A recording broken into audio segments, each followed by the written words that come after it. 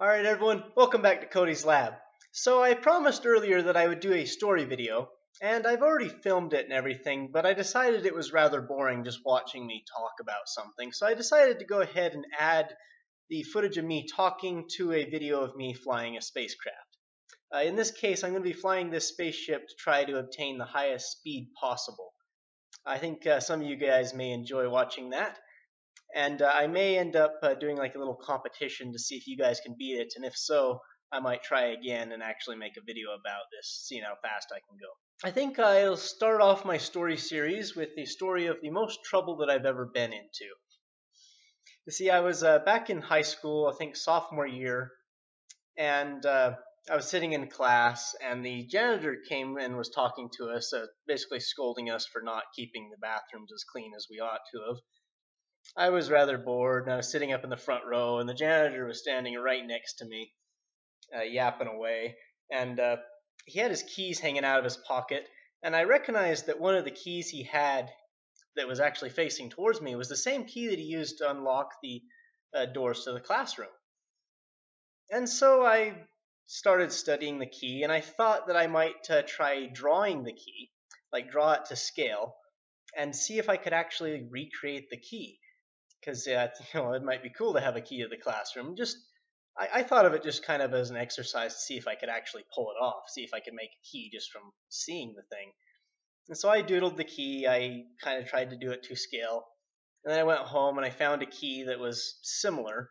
I had to file it down a little bit to make the points match up, and I even had to braze in an extra point because I needed an extra high spot. And I brought it back to school, tried it out. So of course it didn't work. In fact, I almost got the key stuck in the lock. That would have been interesting. So after trying several times, I did a lot of research on keys, and I finally found the spacing that the points needed to be and the approximate values of what I should expect. And after trying a few times, I finally got it to actually work in the door. I had to jiggle it around a little bit, but the thing finally managed to work.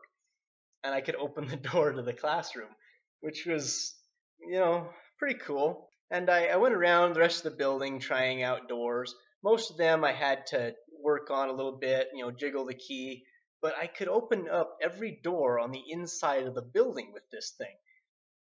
And having been on the cross-country team and getting locked out of the locker room many times, having my stuff locked inside the locker room, get back late at night, having this key might not be so bad for me because I could then get in and not have to call somebody to come unlock the locker room for us. And so I decided to keep the key. I think I only found the occasion to use it hardly at all, really. And I just basically left it on my key ring and completely forgot about it. A couple of years later, we had this college class that would get out early, and we could basically wander the halls, do whatever we like. And we'd usually, with me and a couple of friends, would go to the library and hang out. But on this particular day, the library was actually locked, and the librarian wasn't there, which was quite unusual. And this girl that was with us, the one that I actually had a crush on, and she really liked getting in the library, and she actually had to get into there to use the library's computers in order to do an assignment. So having the library locked on her was actually a really bad inconvenience for her. I could be the hero here. So I went up and I pulled her aside, and we kind of secretly opened up the library, and she went in. We got her things done, and we were coming out. I probably would have totally gotten away with it if it wasn't for the fact that on our way back out, when I was shutting the door behind us, the vice principal was walking down the hallway and saw us closing the door.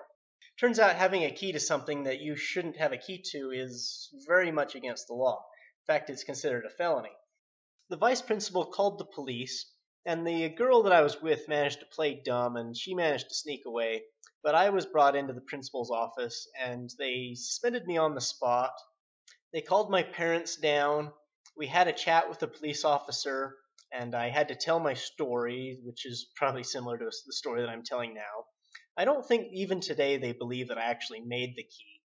And since they figured that it was possible that there could be other copies of the key out there, they decided to rekey a couple of the locks, like on the library and on the band room, because there was a lot of valuable things in there. And if there was keys that people had access to, then somebody could get into those rooms and steal things, and that would be very bad.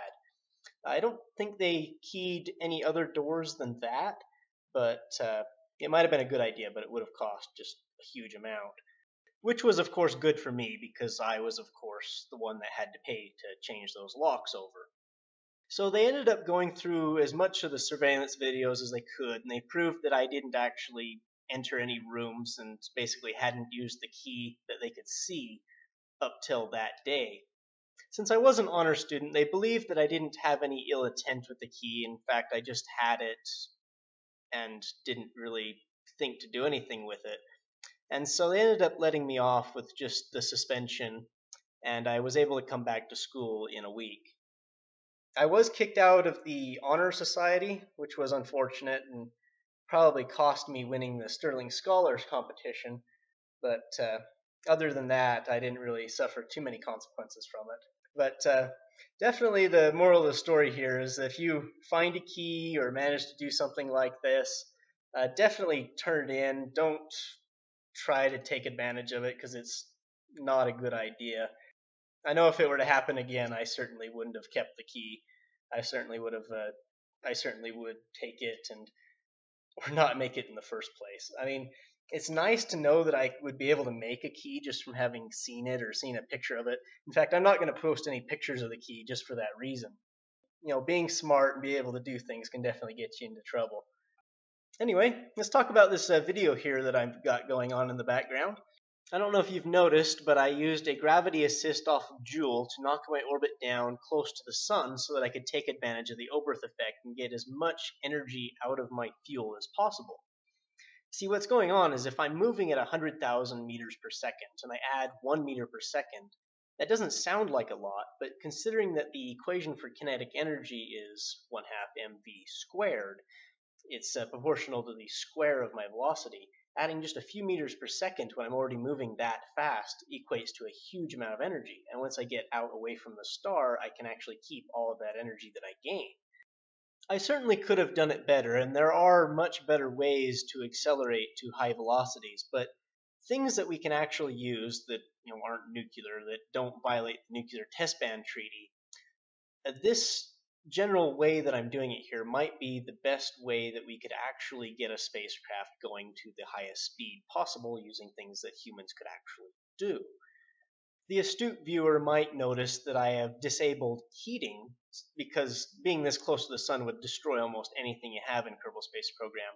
But I don't think the heating is actually that big of an issue. It's something that I could think of ways to get around, like put large reflectors on the spacecraft to reflect most of the sun away, and it's in a vacuum, so I think that's something that I can ignore here. And I certainly could use the sun's energy to propel a spacecraft.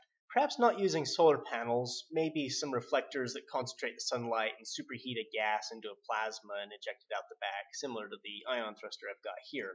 Maybe not quite as efficient, but you get the idea. And in the real-life solar system, the velocities would be approximately 6 times greater because the sun's a lot bigger than the sun in the Kerbalverse. So if you guys do want to take up my challenge and see how fast you can get a spacecraft to go, I want to see how fast it can go once you've escaped the solar system, so out beyond ELU. If you want to do a real-life scale solar system, I would like to see that as well. But I want to see how fast we could get a spacecraft going to another star, and maybe there's something I haven't thought of. Just make sure that it's something that humans could actually do in the near future, like we have the technology to do it now. Also, let me know what you guys think about this video, and I'll see y'all next time.